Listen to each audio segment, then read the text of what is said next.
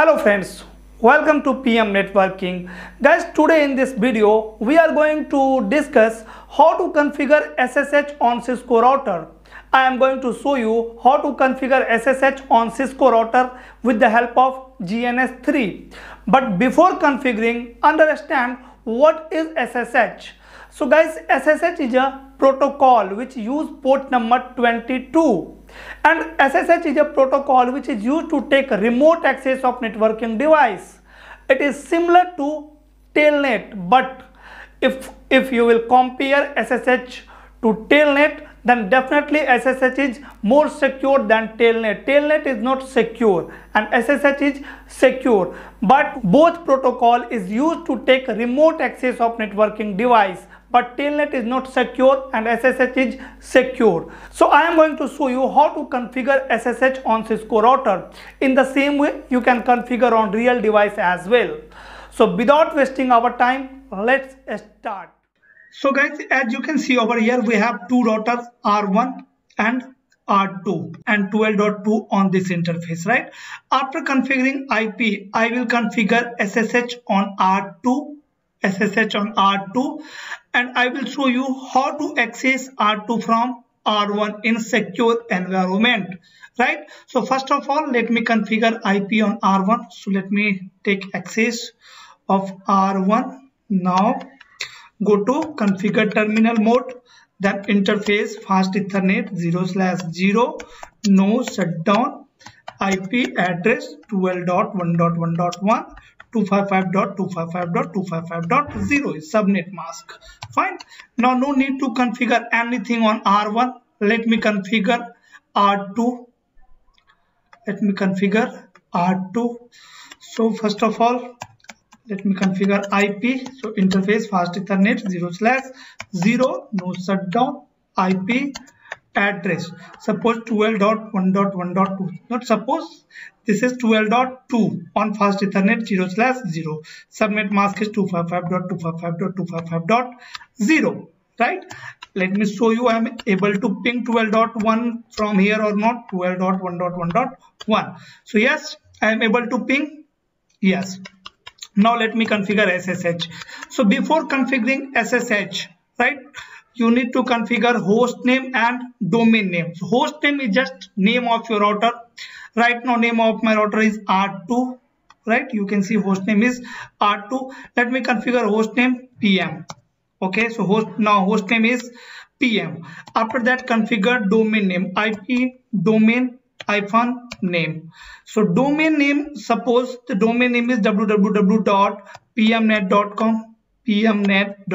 pmnet stands for pmnetworking.com. Okay, so my domain name is www.pmnet.com and my host name is PM. Fine. Now create line VTY 0.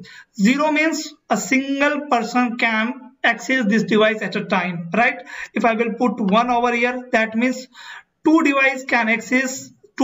user can access this device at a time, right? If I will put 15 over here, that means 16 device can access R2 at a time, right? So now I only R1 will access R2, so let me put 0 only, or you can put 15 as well, right? That means 15 device can access this device at a time. After that, login local. Okay, and now time to configure SSH. So to enable SSH on R2, let's run this command, transport input SSH. Okay, now exit. Now in global configure mode, you need to run one more command, that is crypto. Actually you have to generate RSA for encryption purpose, right? So to generate RSA, you need to run this command, crypto key generate RSA, right? This command, right? This is just for encryption purpose. Okay, let me enter this command. Now you can change the size as well, as you can see how many bits in the modulus, right? So range is from 360 to 4069, right? Higher number will more secure. So let me put 1010. Fine. Okay. Right. Now guys, you need to create username and password. So username is suppose CCNA and suppose password is 1234. Username is CCNA and password is 1234. Actually this is for login purpose, right? This is for login purpose. Okay, now let me enter.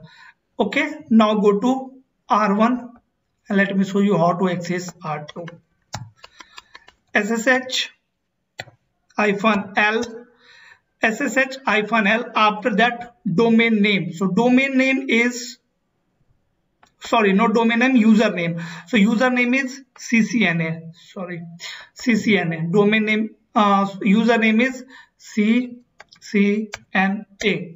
After that IP address of R2 is 12.1.1.2. Enter. Now R1 is asking for password, so password is 1234. Let me enter. Now you can see I have access of PM router, right? R2. Now you can run enable command, right? You can see no password set. So you need to configure one enable password on R2. So go to R2. Let me configure one enable password. Enable password. Suppose enable password is 123. Okay. Now go to R1 and let me run same enable command over here. Enable and password is 123. Enter. You can see I have access of PM. So running configuration. So you can see. So guys, this is how you can configure SSH on real device and on GNS3 as well. Okay, so if you like this video, please hit on like button. If you haven't subscribed my channel, please subscribe this channel. For more video like this, please click on bell icon so that whenever I will upload next video, you will get notification. Thank you. Thanks for watching. That's all for